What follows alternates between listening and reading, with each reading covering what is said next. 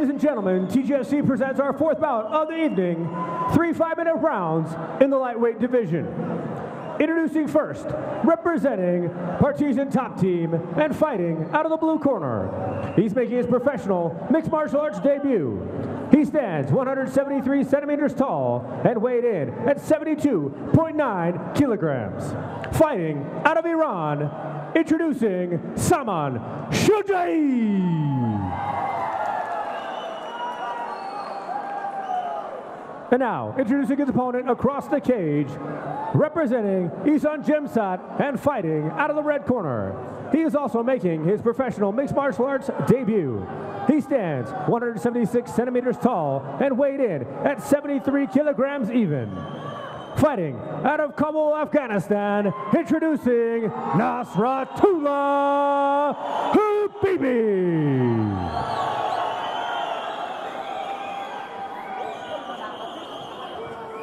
Your referee, Mohammed Magomedov.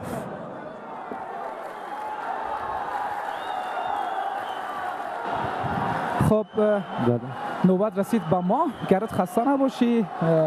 مسابقه ای که بین سامان شجاعی از ایران و نصرتالله حبیبی از افغانستان برگزار خواهد شد در وزن 73 کیلوگرم. مرد و ورزشکار نخستین تجربه ایشان در کیج مسابقات مبارزات آزاد است.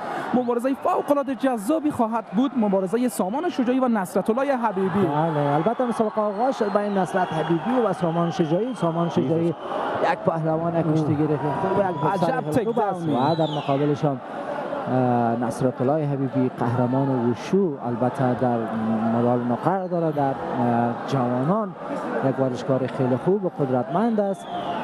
ببینیم که سرانجام این مبارزه چه خواهد شد.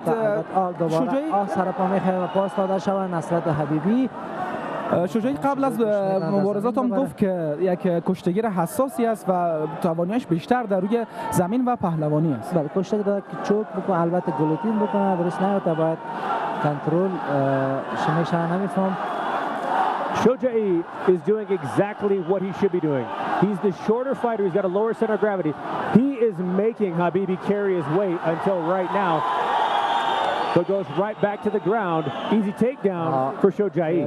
بله، کوشش داره چوک گلوتین میگرفته، البته دست خود بسته درست نکرده. البته فکر میکنم خب نوبت رسید به حبیبی که البته برگزیدارش میبینید تذکر میته برش حمیدرضای قلیپور قهرمان جهان در دور گذشته تونست تعریف پاکستانی ببره و در کورنر البته سامان شجاعی است. خب مبارزه روی زمین هست و سامان شجاعی فعلا Habibi had an arm in guillotine, and he was able, but Shojae was able to get out of it and got right into him out. He is in a great position right now, and it looks like he's working to trap an arm and go to a head and arm, perhaps trapping that right arm of Habibi's right now.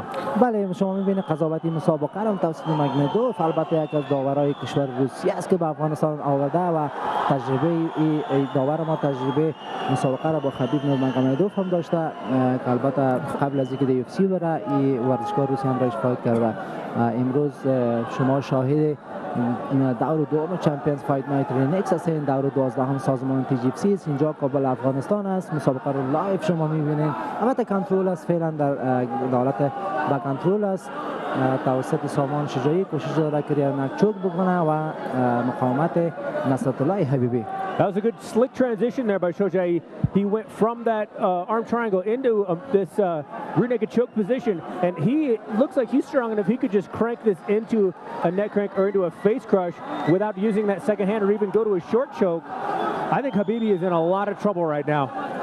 بله، بسیار حالت خطرناک است. البته نصرتالله حبیبی تلاش داره که خودش از دستان سامان شجاعی جدا تمام شد و تمام برنده. البته سامان شجاعی بعد البته یادآور شده بود که من یک فایت بدین، من براتون ثابت می‌سازم که شما برای ما باید اگه این مسابقه رو ما بردن باید 4 فایت برای ما قبول بدین. واقعا امروز استعداد خود معلوم کرد. بله، روی زمین خوب کار کرد سامان شجاعی. اولین تجربهش در کیچ مبارزات آزاد بود که نخستین پیروزی خودش گرفت در مقابل هم نصرتالله حبیبی که روی زمین ضعف داشت اما روی استاده و فایت استاده خوب کار میکرد که حریفش هم چون کشتیگیر و پهلوان بود توانست که نصرتالله حبیبی را توسط حرکت صف میشن شکست بده.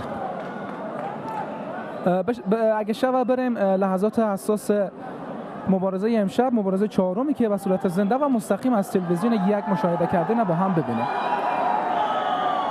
خب اما فعلا گرت اعلام میکنه که کی برنده شد. Referee Muhammad Magomedov has called a stop to this contest at 3 minutes, 1 second of round 1, declaring a winner by submission due to a rear naked choke, Saman Shojae.